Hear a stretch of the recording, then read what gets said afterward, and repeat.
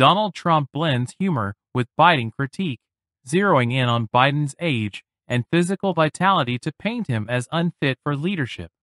His remarks, laced with personal jabs and symbolic rhetoric, feed into a broader narrative portraying Biden as weak and incompetent. Trump not only mocks Biden's physical limitations, joking about his struggles with a beach chair or making snide remarks about his swimsuit, but also hammers home the idea that Biden's age makes him unfit to serve as president. Over the last week, I have to, when we talk about funny or sad, I think it's more sad than funny. Yeah. He has one ability I don't have. Yeah. He sleeps. He can sleep. This guy goes on a beach and he lays down on one of those, 6 ounce, they weigh 6 ounces and you can't lift it.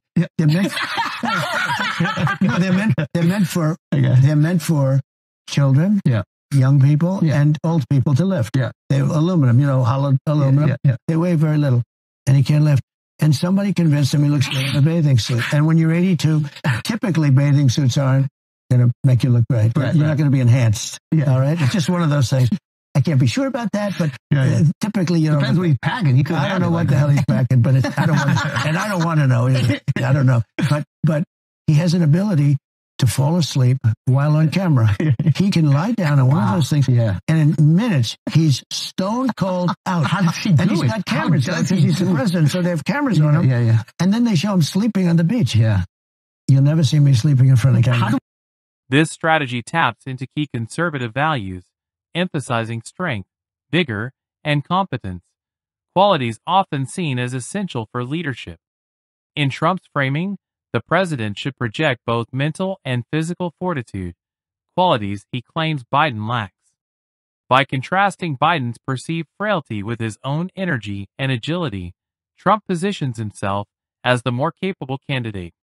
He frequently draws attention to moments like Biden dozing off on camera, turning these into symbols of incompetence and irresponsibility. While the jabs are wrapped in humor, Trump's underlying point is serious.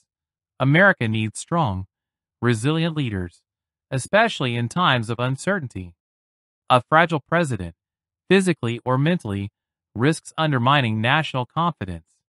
For conservatives, where leadership strength is often tied to the strength of the state, Biden struggles, whether it's wrestling with a chair or appearing to fall asleep, become metaphors for his inability to bear the weight of the presidency.